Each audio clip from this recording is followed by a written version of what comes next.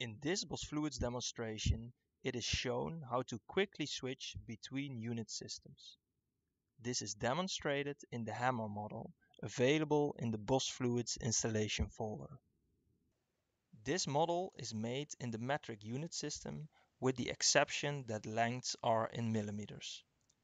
The results are shown in these units as well.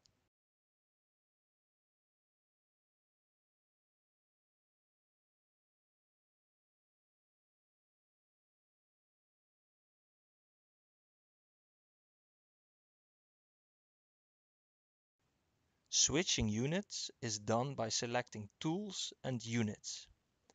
If units are switched to English, all units are adapted and values are converted automatically.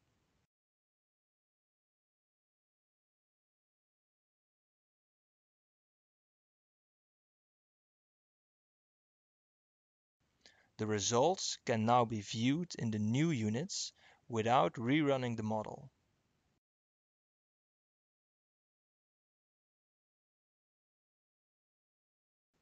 Note that plots made in the previous unit system are not updated, but have to be generated again.